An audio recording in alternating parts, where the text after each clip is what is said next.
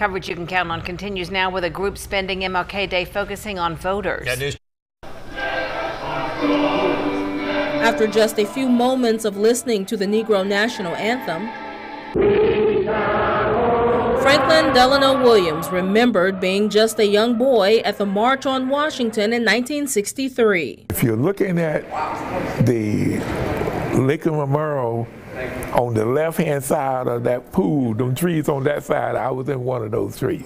While there, he heard Dr. Martin Luther King Jr. speak. That speech, resonates with me to this day. Those words lifted Williams through the civil rights movement all the way to 2023, where Dr. King's legacy motivates him as the Deep Canvas manager for New Georgia Project. And I just want to know, are you a registered voter in Georgia? The grassroots organization launched its civic engagement and organizing work on MLK Day at one of the CSRA's Dr. King events at Abilene Baptist Church. To honor his legacy, it has a goal: at least 40,000 registered voters across the Peach State.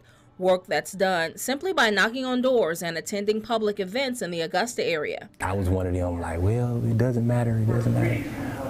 But as we kept coming to events like this, it was like I realized it did matter. I will take this setup right here. Williams, along with recent college grad Shamarius Bolton, are working to help younger people move voting to the top of their agenda too, making it personal. Young people need to understand that if I don't like the lunch at school or the this and that at school, somebody that voted for whoever went to Congress is the one that passed the bill for the school lunch program. And he says even if people are already registered to vote, maybe they relocated and require new information about how to cast a ballot.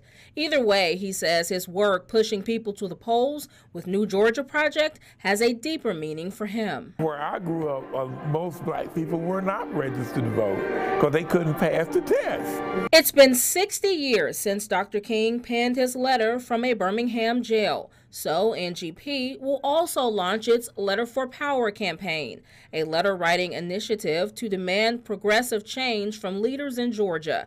In Martinez, Renata Dubose, WJBF News Channel 6.